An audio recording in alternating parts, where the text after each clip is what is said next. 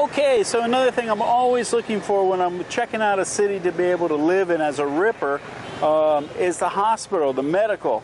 Well, they have a hospital here. It's actually a fairly good-sized hospital. Now, in most of these countries, because the medical literature that is studied with is in English, most doctors can speak English and you can get by pretty well.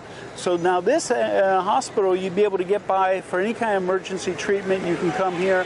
They actually have an ambulance as well. So the city is outfitted with a decent-sized hospital, which is really good. You get into these outlying areas, these smaller little towns and villages and stuff, they have a little clinic, and you'll be lucky if the person can speak English. So having a hospital this size is really good, because I'm sure within this hospital there are doctors that can speak English. So this is good. And medical treatment here is also very cheap, like Thailand as well. So just want to keep that in mind. And if you come and you have any kids around or whatever, there's always things to do around hospitals. You'll notice there's always food, there's coffee shops, there's everything. And in this hospital, right across the street, you have a big old playground with a little roller coaster, a toboggan sled kind of thing, a merry-go-round, all sorts of stuff over here. Doesn't look like it's open right now, but anyway, everything to keep yourself and your loved ones occupied. Plus, here's the sandwich guy coming here with the bread man who's coming. Plus, you see along the sidewalks all these little coffee places to sit down and have coffee while you wait if somebody's actually inside.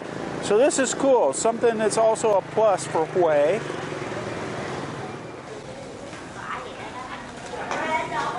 So here's a place that's got laundry service for 20,000 a kilo. Now the thing about that is, that's the same as our hotel. Gave us the same price as 20,000, and then if we wanted it ironed, it would be 30,000 baht a kilo. So it's the same price. Now, if you're wondering how much that is, it's the same price as almost in Chiang Mai, which is one of the cheapest places in Thailand to get it done, which is 30 baht a kilo. So that's almost exactly the same. So there you go. Laundry's cheap too in Hue. So one thing Hue has going for it is it's got a Big C shopping center. Now this is, probably asking like, well, why do you always mention this Big C or a Lotus or a shopping center? I'm not into shopping. I'm not into all this stuff. Well, this is really important because you get into one of the smaller cities in Thailand and Vietnam, and if you don't have a department store like a Big C or Lotus, it's really difficult finding things. So you get produce that you might want to go for a fresh market, the local fresh markets for produce and meats and stuff like that. But this is a one-stop shop. You can go into these places and they're going to have places you can do banking. You can have places you're going to be able to do your phone repairs or buy SIM cards or top up your phones. You're going to be able to buy all sorts of appliances, other kinds of food items that are sort of condiments that you might want to get from back home. You're going to find more name brands here. Especially in Vietnam, I've noticed, except in Saigon, where they had some Circle K's, which are, we used to have them in America. They were like a 7-Eleven. Now, Thailand has 7-Eleven every 100 meters. But Vietnam in Saigon had these Circle K's, and it looked like a mom and pop store had sort of bought the franchise. They had a little bit more of a selection than the regular mom and pop sundry store, or I don't want to say a convenience store, because it's not really a store. They just buy some whatever they think is going to sell and stick it in a room, and that's basically all it is. Where this gives you a lot of options. So finding these in a city that you're thinking about living in is really, really important. So Hue has a Big C, so this is a really good thing. Hey, JC back. Well, in Hue, there are, I wouldn't say it's a tourist city like, say, Nha Trang or Hoi An, but it does have a certain amount of tourism because it's culturally important. It's got a lot of history to it, so foreigners do come. I gotta tell you, if you're in the area where the foreigners hang out, backpackers, or just the area, every city has an area where foreigners that travel tend to gravitate towards, you're going to be thrown to the sharks in a lot of those places. Not by the restaurants and hotels and stuff like that necessarily. It will be a little more expensive than eating at a very small place, a very Vietnamese place. It'll be a little more than that. But if you're a Category 1 ripper, you might not be able to afford that on a long-term basis, eating at a quality restaurant, what we'd consider at our standard, a foreigner standard restaurant. So you're going to have to eat basically and go around as the Vietnamese do. So what I did is, there's actually a coffee shop across the street from where we are now, and we were going to stop there. But you can see it's a high-end coffee shop, and it's going to be more expensive there. So we came just across the street, and I wanted to show you that if you actually lived as Vietnamese people do, how much you could pay if you go to get, say, coffee, shakes, and stuff like that, the same place Vietnamese people do. So here's an example of this. I got my coffee with milk. That's 15,000 dong. Let me get my converter out here, and I'll tell you, because everybody always asks, well, how much is that in American money?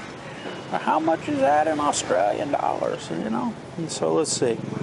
Now remember, the conversion rate is going to be today. So if you watch this a year from now, from the time I posted or whatever, this isn't going to be accurate, but it'll be close. So I'll try and help you out with US dollars. Maybe that's easier for you to convert as opposed to Vietnamese dong. So the coffee with milk is 15,000.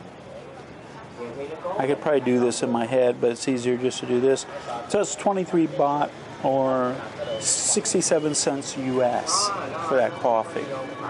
Now that can be upwards to 20, I've seen 20, 25,000 for that same cup of coffee. So 23 baht for a coffee is actually really good. So that's that. Okay, strawberry smoothie. Let's get to the strawberry smoothie. 25,000, which is 40 baht or $1.12 for the smoothie, the strawberry smoothie. And we also have an avocado smoothie. Now, avocados are really plentiful here in Vietnam when they're not that plentiful in Thailand.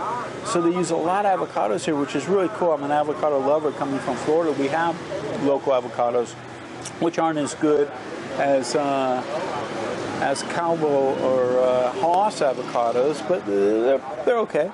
So anyway, the avocado is 25,000 as well.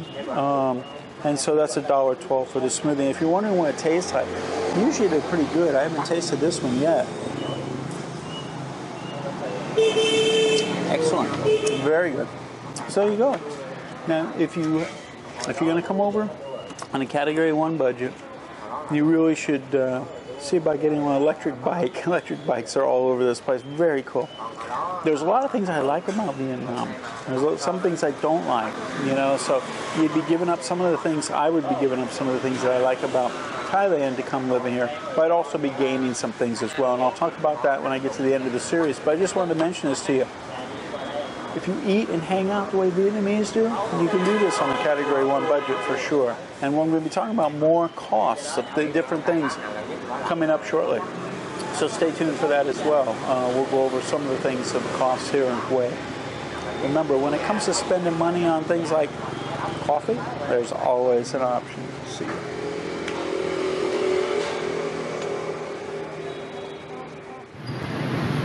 Okay, I'm not using my microphone I usually use. This is the external microphone, the internal microphone of the camera. But I want to show you all something here. One, you'll probably hear a lot of honking, but I wanted you to see something. You're going to see over here, this light now turned red. Now watch. This is a red light. Now see that people are still coming on the red light. These people are going because they now have the right of way. But the people at the red light, what? You can watch if you sit here for just a second, you'll see people actually just come up to the red light and just run it. Well, let it cycle one more time. I was walking up here and we're trying to cross the street and we got the light with us, but the motorbikes kept coming on a red light. So let's watch one more time and see what happens. We're watching for this light up here now to turn red.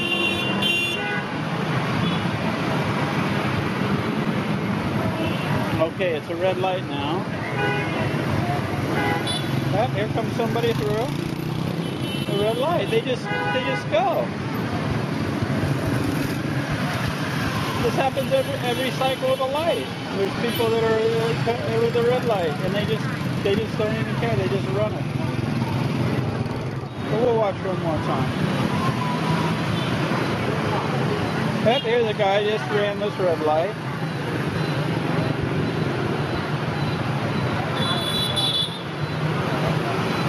Okay, it's a red light. They're running. He's running. Let's see. Yep, this guy with the flowers, he's going to run it. He's running it. Every cycle of the light, people are running it. Amazing.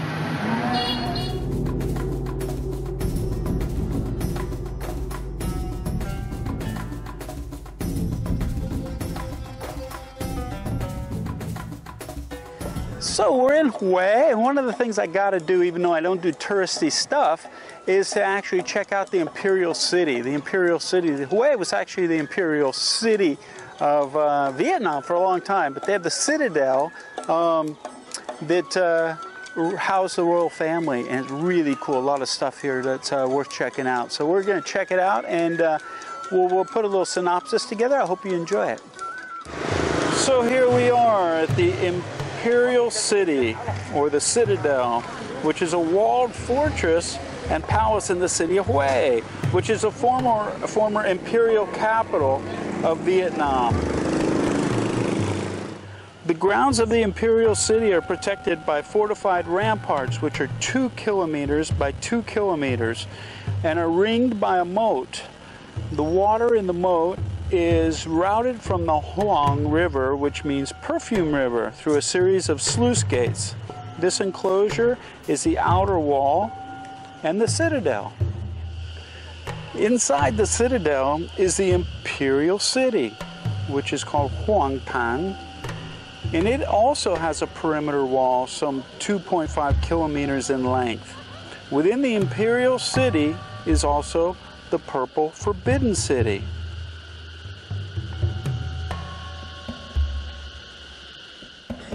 In June 1802, Nguyen Anh took control of Vietnam and proclaimed himself the emperor. His rule was recognized by China in 1804. Thousands of workers were ordered to produce a wall and a moat 10 kilometers long. Initially the walls were earthen, but later these earthen walls were replaced by stone walls 2 meters thick. The citadel was oriented to face the Hoang River to the east. A second set of walls and a second moat was constructed around the emperor's palace.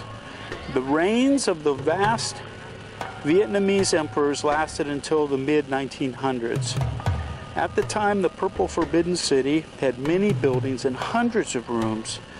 January 31st, 1968, as part of the Tet Offensive, a division-sized force of North Vietnamese Army and Viet Cong soldiers launched a coordinated attack on Hue, seizing most of the city and causing substantial damage to the Imperial City. Out of 160 buildings, only 10 major sites remain because of the battle. The city was made a UNESCO site in 1993. The buildings that still remain are being restored and preserved.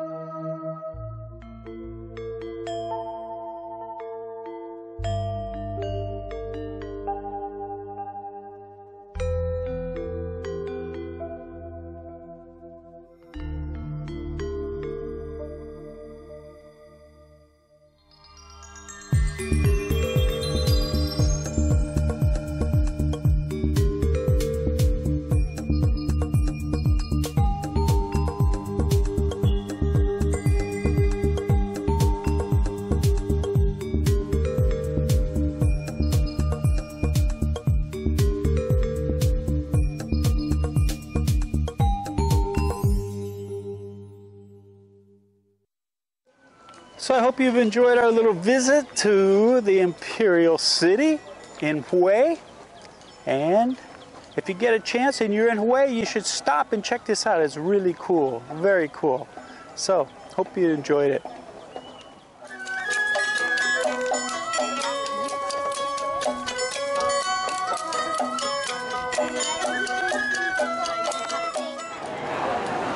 Hey, JC back. Well, we're getting ready to say goodbye to Hue. So I just wanted to mention there's some things I want to throw in here at the end that I think I haven't covered, and also some changes in opinions. You know, we've been here now for a few days, and when I first got here, I sort of compared it to some of the other places we went that I was really feeling comfortable. And so I wasn't giving it a fair shake, I think, when I first got here. After spending a few days, it's a nice little city. It really is. It's pleasant to be at. People aren't quite as friendly as other places we've been, but it's good. It's cheap to live here. In fact, in some ways, it's cheaper than other cities that we've been in. So I want to give you some prices, but then also talk about something I didn't figure on. So the cost, some of the costs in Hue, and some of the things I wanted to mention. One is the Vietnamese vendors will often charge 5,000 to 10,000 more Vietnamese dong on top of prices for foreigners. So I know some people get upset about this in Thailand, and it's a big issue. To me, it's not a big issue because I forget what the conversion is of that. 5,000 is like, it's not very much. So I wouldn't worry about it. It's just sort of a foreign tax that's put on top of things. So, but I did want to mention it to you. So make sure you always ask for a price before you buy something or you order something that's food and somebody tells you how much it is. Ask how much it's going to be. And remember, you can always bargain here. So if you don't like it, you can ask for the price to be a little bit lower. So some of the costs. A Vietnamese coffee will cost anywhere between 5,000 and 20,000 Vietnamese dong, which is about 25 cents to about $1. Sugarcane water, which you see here, which I never ordered here because, you know, it's got a high glycemic value because of the amount of sugar that's in it. But what's really weird, we just finally ordered one at the train station here, and guess what? They actually added some lemon juice to it, which really made it tasty, really, really good. So that's usually priced about 5,000 Vietnamese dong, or about 25 cents. And the same with fresh coconuts, the green coconuts, young coconuts. They'll open up, put a straw in. And yogurt drinks are very popular and usually sell about the same price as a coffee. You get yogurt with fruit mixed, blended together. Very tasty. Meals at local food stalls and restaurants are going to cost you somewhere around between 20,000 and 40,000. Remember, that's local, which is between $1 and $2 US. If you go to a foreigner restaurant, it's going to be a lot more than that. Most of the Vietnamese dishes consist of rice noodles. I wondered why they raise so much rice here, because they don't use it in a lot of dishes. It's because they make a lot of their noodles out of it. And that's what a lot of Vietnamese dishes are made of, rice noodles. Hue offers a fair amount of vegetarian restaurants throughout the city, but also you'll find vegetarian. This is something I noticed since I hit Vietnam. Almost every restaurant has vegetarian items on the menu, and a lot of it is because a lot of these people practice eating vegetarian 1 day or 2 days a week. So it's really a good thing if you're into vegetarian food. Vietnamese sandwiches, something that I love, the baguettes, are popular and they're cheap and they're quick. A sandwich will cost around 10,000 Vietnamese dong, or about 50 cents US, maybe sometimes 12,000 on the street. There'll be more again if you go into a foreigner restaurant. A local beer is called Huda beer. I don't think I see any around. It'll cost between 7,000 and 15,000, which is between about 33 cents and 75 cents US. If you're drinking in areas that are tourist areas, expect to pay a lot more than that. Motorbikes are relatively affordable to buy or rent. A motorbike will cost around 50,000 to 100,000 dong a day, which is between $2.50 and $5 US a day. But remember, Hue is small enough to rent a bicycle. Bicycles are rented everywhere here, and so you can get around and be a lot safer, maybe more practical to get around by bicycle. You got to have brass, you know what's to drive here. Hawaii has a lot of guest houses and hotels, and they can offer you affordable long-term accommodations, and they'll take the day rate and discount it for you. For foreigners, rooms go for about 90 to 150 US dollars a month, and depending on what kind of facilities they have, and you can actually get multiple story houses that can be leased for about $350 a month. One thing to keep in mind, petty theft seems to be rampant here, which is the norm in Vietnam. So you need to really take care of your stuff, watch your stuff, guard your belongings and valuables. Not like Thailand where you leave your phone on the tables and stuff like this, or your bags. Even the helmets, motorcycle helmets, lock them up underneath the seats or take them in with you. Motorbikes need to be locked or indoors, preferably at night. So keep all that in mind. I hope that's really helpful. One other thing I wanted to mention to you, which I didn't anticipate, is that the temperatures. I noticed that on Thursday in Hue, it's going to be 102 degrees Fahrenheit. We noticed when we got here it was the hottest we've ever felt since we've been in Vietnam, and the humidity is higher. It's going to be 102 on Thursday, which is 39 degrees Celsius. In Da Nang, it's going to be 96 degrees Fahrenheit, which is 36 degrees centigrade. And on Thursday in Nha Trang, it's going to be 94 degrees Fahrenheit, or 34 degrees Celsius. Now, this is one thing, a big difference between Thailand and Vietnam. Vietnamese people are very loud, like Chinese people are. Thai people are very reserved, and they'll push the chairs and do things. They're more pushy. It's Chinese influence there. I'd say it'd be the Vietnamese influence on the Chinese, but the Chinese were here first. So.